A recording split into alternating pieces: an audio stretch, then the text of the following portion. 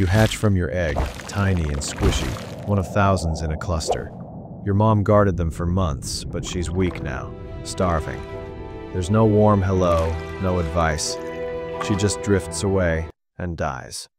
You're alone from the start, floating in the vast ocean like a lost speck.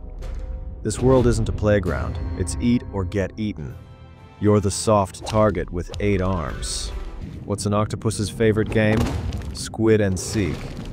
But lose once and you're gone. Can you survive your first week? No protection, no second chances. The currents toss you around. You nibble on tiny shrimp and krill, basically crumbs. Fun fact, octopuses have 3 hearts. 2 pump blood to the gills, 1 to the body, and blue blood thanks to copper. It helps in cold water. But right now it's all about not getting eaten. Jellyfish tentacles sting. Fish schools swarm. It's chaos. You jet away with mini bursts. Suck water, squirt out. Escape 101. You're clever from day one. Your big eyes spot threats early. Your 8 arms are equipped with suckers that can grab, taste, and feel all at once. They're like hands with their own brains.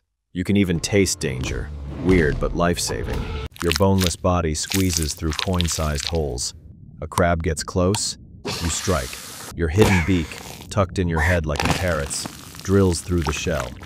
You squirt venom that melts the crab's insides to soup, then feast. First real meal. But using venom drains you. You're smart, not superhuman. Here's where octopus life really sucks. You have 500 million neurons. You're brilliant. But 2/3 of that brain is in your arms. Each arm thinks independently. You have 8 mini-brains working at once. One arm grabs tools, another scouts food. Your main brain maps escapes. It's chaos. You build dens from shells and stack rocks like a mad architect. You even carry coconut halves around as portable hiding spots, snapping them shut for safety. It takes massive energy. You're always hungry, and every hunt is a huge risk. Crabs snap back and pinch hard. Lose an arm? Sure, it'll regrow. But that process exhausts you. You're a genius running on empty. Scientists test this smarts. They give octopuses jars with food inside. You unscrew the lid like a mechanic. Some do it from inside the jar. Mind-blowing. Or puzzles with levers. You figure them out fast. Remember faces too. Like that researcher who poked you? Squirt water at them next time. Revenge pro. Months pass. You grow to softball size. Life gets more intense. Hide and seek gone wild. You crawl the seafloor hunting crabs and clams, arms exploring every crack. But predators are everywhere. Sharks, eels, all hunting you. You learn the crucial skill, instant disguise. Your skin changes color in seconds. An eel approaches with open jaws. You puff up, flash black spots, wave your arms wildly. The eel backs off. You just outacted a killer, but threats never stop coming. You start using tools, throw rocks at enemies, or hold shells as shields. They carry them like backpacks. When danger hits, dive in and close up. Mobile fortress. Fun fact, veined octopuses are pros at this. They stack coconuts and walk on 2 arms, like a weird robot. It's funny but smart. Protects from stings or bites. By 1 year old, you're dinner plate sized. You've mastered jet propulsion. Suck water, blast it out, rocket backward. Thrilling until you hit a jellyfish. The sting burns badly, even with your weird blue blood. Your brain turns survival into puzzles. Clam buried in sand? Smash it with a rock. Crack it open and eat. Smart move. You've earned your applause, but there's no one to celebrate with. You're always solo. No crew, no friends. Just you versus the endless ocean. A seal spots you. You release a black ink cloud and shift to look like seaweed. Perfect escape. But even victories feel empty. What's genius worth when you're completely alone? You start mimicking other animals. Become a venomous sea snake to scare sharks, or a flatfish gliding along the bottom. Color changes in a blink. Your skin has muscles too. You can make textures, bumpy like rock, smooth like sand. Master of illusion. At 2 years old, you're full grown. Males have a special arm that delivers sperm. Sometimes it swims off on its own. Creepy but efficient. You find a female. Wave your arm, flash colors, dance a little. She approves. You deliver the package. No romance, just business. Your arm might float away to complete the job. Then males die.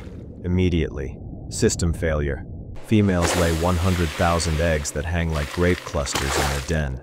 They guard them non-stop, fanning water over them and fighting off mold. When the babies hatch, she dies too.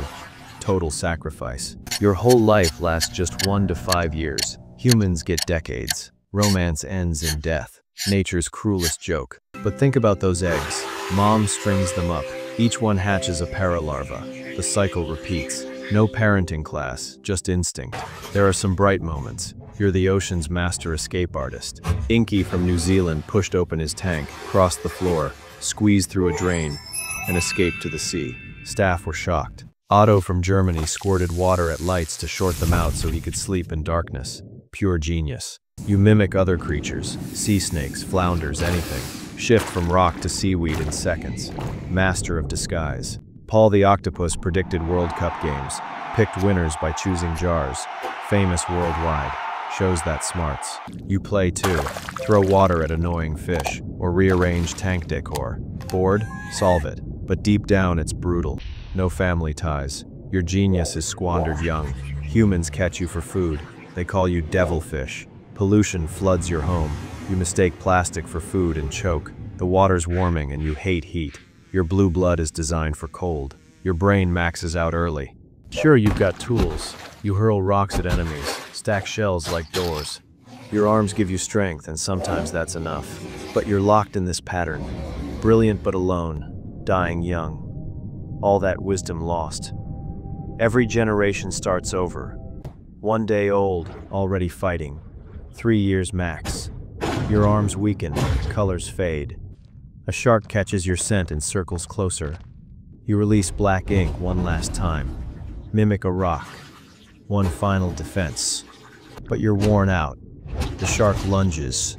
Crunch. Quick end. Your legacy? Eggs scattered in the ocean. Most won't make it. It's one desperate run filled with clever moments and crushing loneliness. Flashes of brilliance in a short, brutal life. You carry that massive brain through constant danger, completely alone from birth to death. What if next time you're a cat? 9 lives instead of 1 frantic sprint. Imagine sunny naps, warm laps, endless affection. Would you trade 8 incredible arms for that peace? For a chance to escape the loneliness?